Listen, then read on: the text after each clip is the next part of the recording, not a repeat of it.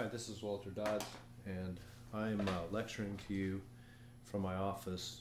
I had a conference, and I apologize for not having the classroom lecture with the translator as well. So I'm going to just run through this real quickly just to make the video set complete.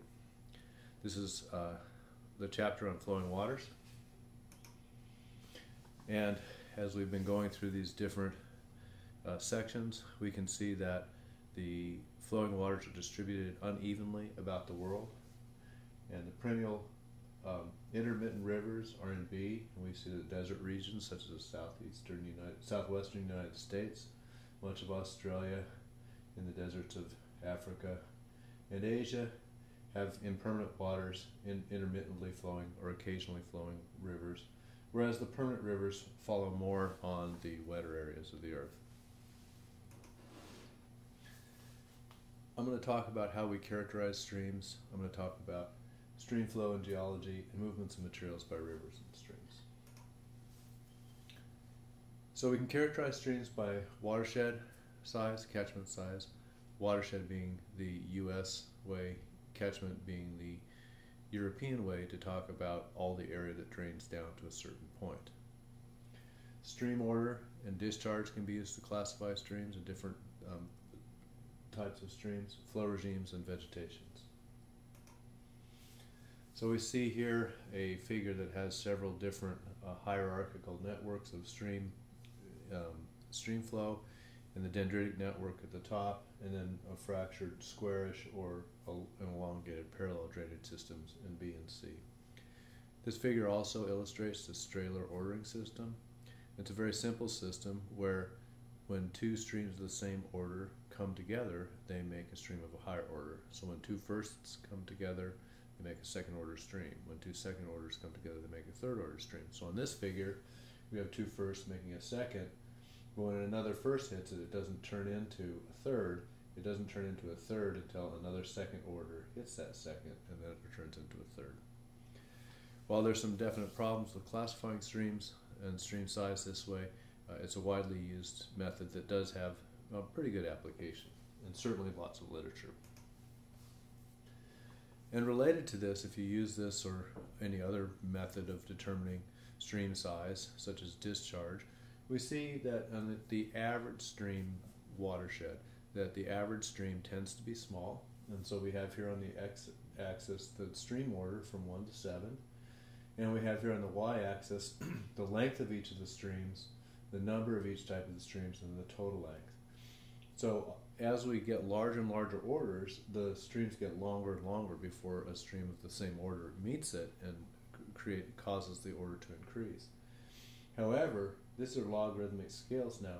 There's vastly numbered, so about 10 to the 6th first order streams in this large watershed, and about 100 of the largest streams, and so the largest was a 7th order stream in this particular watershed. So if you multiply the length of each times that number, you get the actual total length in this watershed, where there was a lot more small streams than large streams. So that means that small streams often are the predominant interface between the surface of the land and aquatic habitats.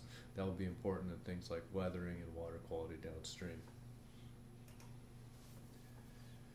We can also talk about discharge as a way to characterize stream habitats or different types of streams. The first point I want to make is that discharge is not velocity, and the word flow can mean how fast water moves or how much it's moving. So it's a difficult word to use, other than to say there's water moving down a stream or a river channel.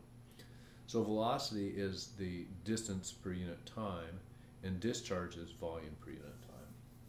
And hydrographs are a common way to show discharge, and they're a plot of the volume of water moving per unit time over a length of time. So these are some contrasting hydrographs that we have from a variety of different streams, and so we can classify streams based on flow regime. And we have the top one is the Niobrara River. We can see that it has a very consistent flow. It goes up and down some, but it does, B is the Niobrara River. Very consistent flow. It barely changes at all. Then we have a Kings Creek here, where it is a prairie stream where it dries and flows and dries and flows. So it might be dry or wet in any month of the year. And in the extreme case, we have the Slaty River, which is in New Zealand, that has a very steep watershed and frequent rainstorms and floods so much that essentially invertebrate populations can't become established. So you can start thinking about the biological effects that these different hydrographs would have. And again, we have time on the x-axis, discharge on the y-axis, and usually, because there's such a wide range of discharges, these are placed on a logarithmic axis. In the case of a stream that dries fairly frequently, we may have to add a small amount onto that zero discharge, so that there's a line down at the bottom of that when there's zero flow, and the graph still works. Here's an example of the effect of dams on the Mississippi River, and we have a really long record here from the 1930s on to almost to the present, and we have flows that are occurring early on in the 1930s, and we have a big spring flow and then a nice low fall off down to low flow throughout the winter. In contrast, we have in 1980 we have this sustained high discharge right here, as opposed to this fall off and discharge, and this is being managed to allow barge traffic to continue up to a certain point, and then it falls very rapidly because there's no more need to be moving water down there and moving barges after that season is done. So this is a table that's fairly complex on the methods of classifying streams by discharge patterns. And it's not so much that I want people to memorize the exact amount, all the entries on this table, but the idea that we can go from extremes where you can have strong effects on biota to less extremes where there's less strong effects. So harsh intermittent might be a desert stream that only very occasionally flows, and that's going to have a very strong effect on the biota, and they're going to have to have very specific adaptations to deal with that. In areas that have snowfall, they may be a very frequent high discharge event in the spring, and then it might have the biological effects such as species keying in on that as a good time to reproduce, because the small streams will be flowing and maintain flows. And we can then go through a whole different set of these where based on how predictable the flooding is, how predictable the drying is, over what time periods. And going from things that are super stable like groundwaters and have very intense organismic interactions but infrequent disturbances to those that have really flashy or intermittent floods, or drying. So the drying being the desert streams, and the real floody one being like that Slaty River that I talked about earlier, where there's just flood after flood after flood. Well, we can think then about, in more detail about floods, and then this is a hypothetical hydrograph here, the time being in hours, and the discharge being on the y-axis, or the amount of rainfall. And so we see in this top graph, we see this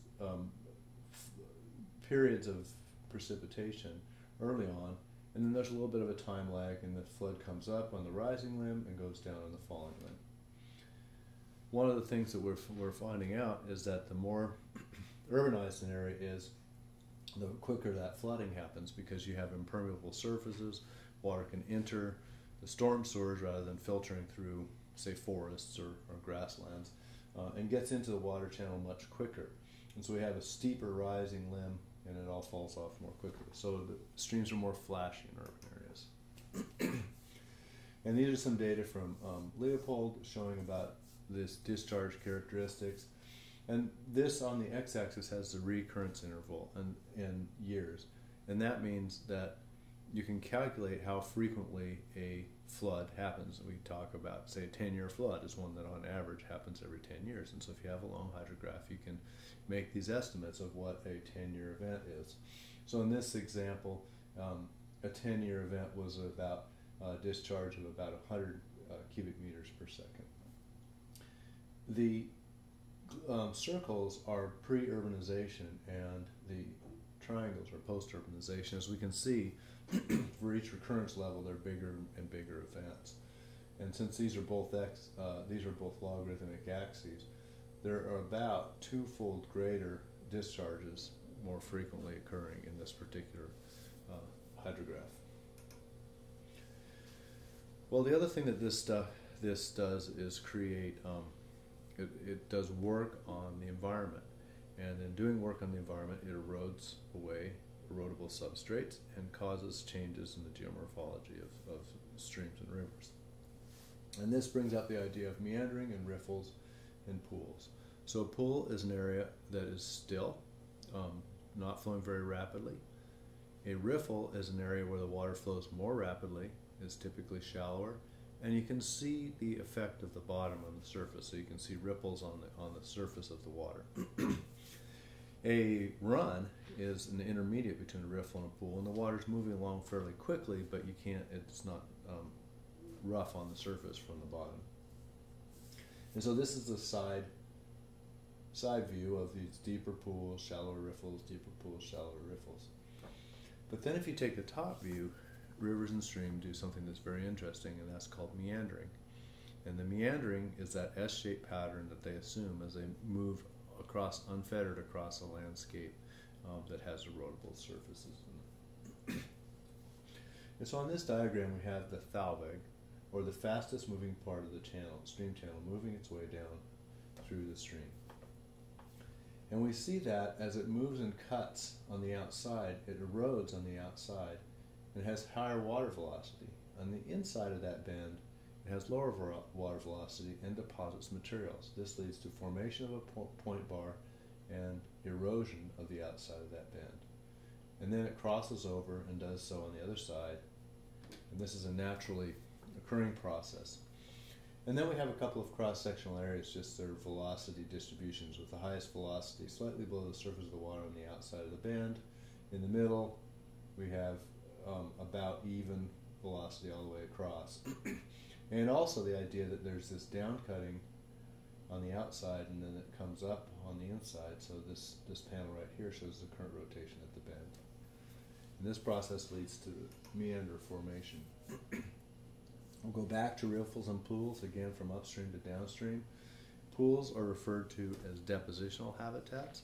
That is, they're collecting sediments. Riffles are referred to as erosional habitats. They're losing materials. And oftentimes in streams we'll have some groundwater flow underneath.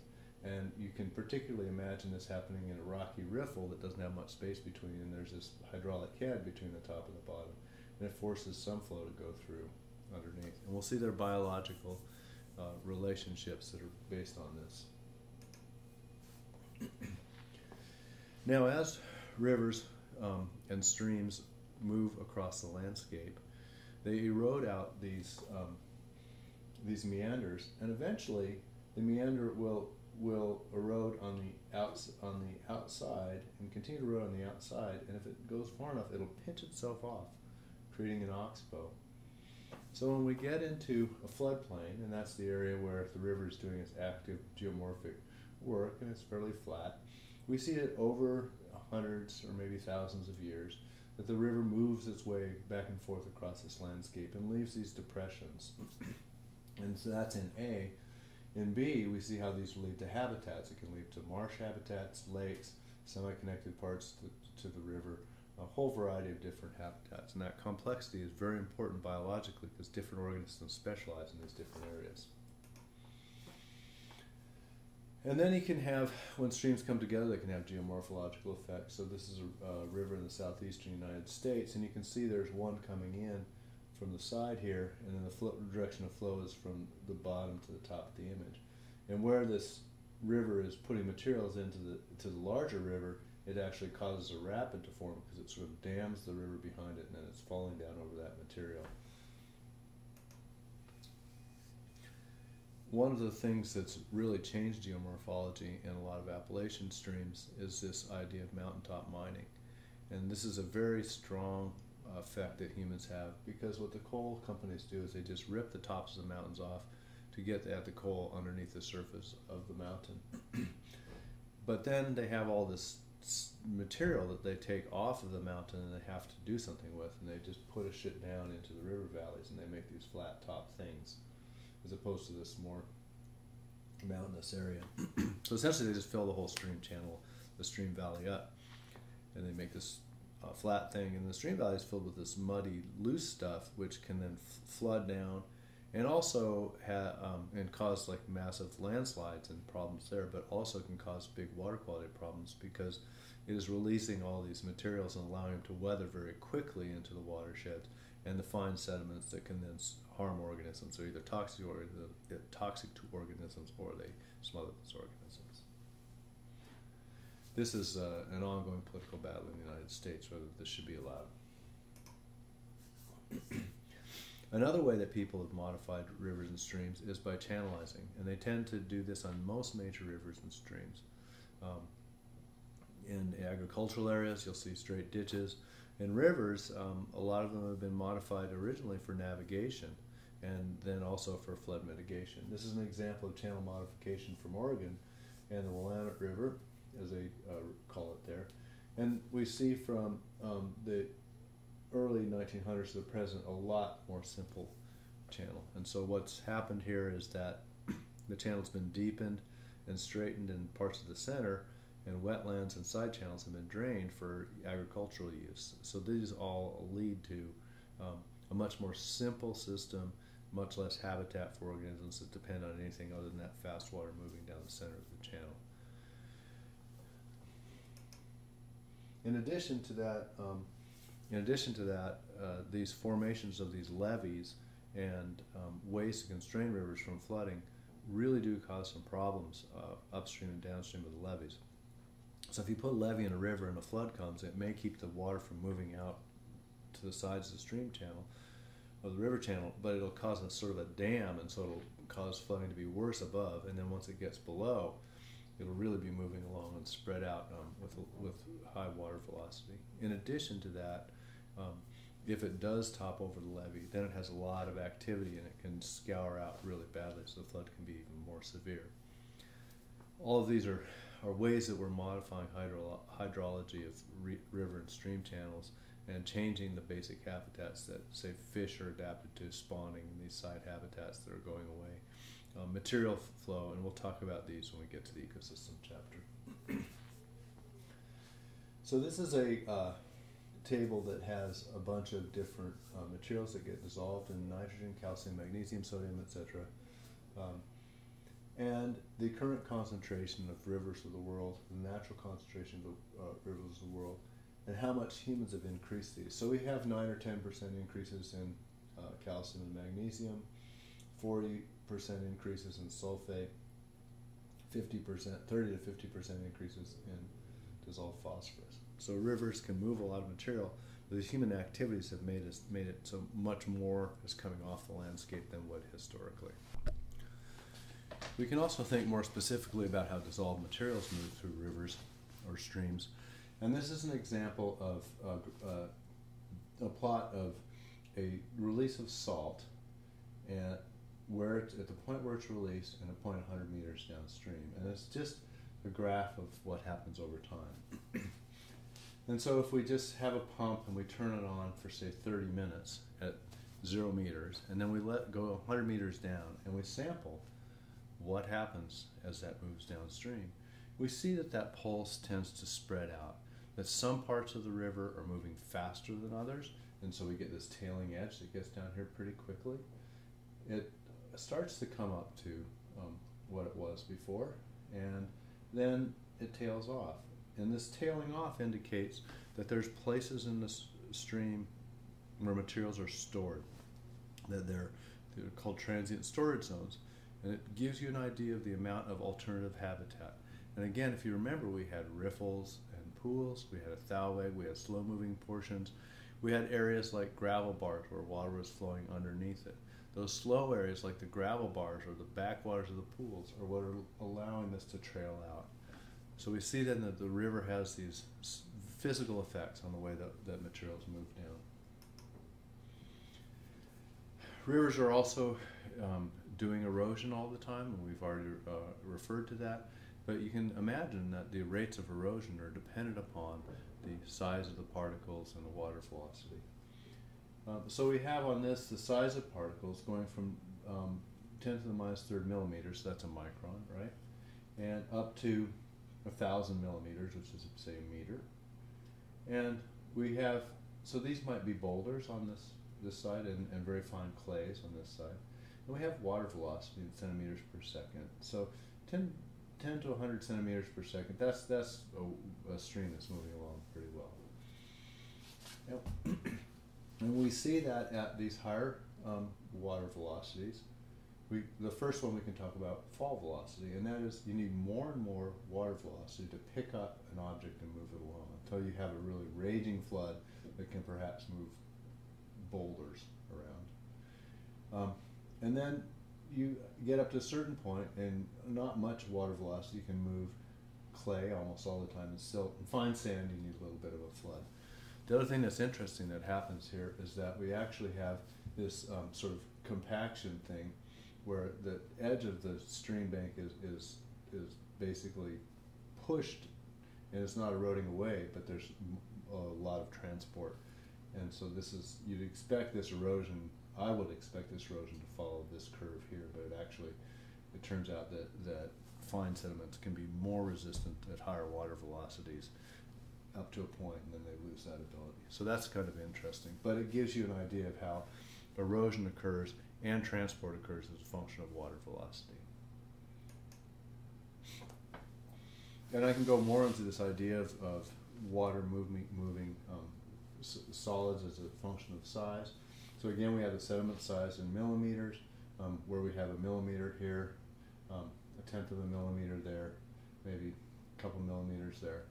And we have a percent by weight in two floods, one that's about 6 cubic meters per second, one that's 26 cubic meters per second.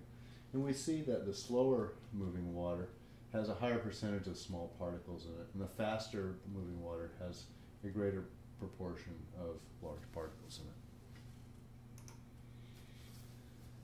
it. And as we've seen several places in this class, we talk about the idea of scale, going from time scales, which are very, very small, in the order of seconds or less, to the age of the Earth, perhaps, and spatial scales that are the size of microbes down all the way up to, say, continents. And then we can think about the way habitats are distributed over those, and the stream people really got me onto this idea. Stan Gregory and some of my colleagues have been talking about this kind of thing for many years, and it's a useful way to think about the way the habitat actually is organized with regard to the organisms that live on it. So we can think of particle and dynamics happening on very small particles, maybe the size of microbes. Then we have wood, maybe riffles and pools, and eventually we get up to large watersheds, even large enough to drain a whole continent, like the Mississippi River or the Amazon, draining much of a continent. And then we have the biological aspect laid on top of that, where we have the microbes operating down in this scale, macroinvertebrates and fish sort of operating in the wood, particle, pool, riffle area, logs and trees falling into streams and lasting for quite a bit longer, and ecosystem engineers maybe making changes here. And then we get to humans who are making the changes all the way across this with things like global climate change and damming most of the rivers in the world and water extraction. And that finishes the lecture on the very abbreviated lecture on streams. Just again, apologize for it not being in the same format, apologizing for being maybe more less of a performer if I don't have a class audience in front of me, and thanks for your time.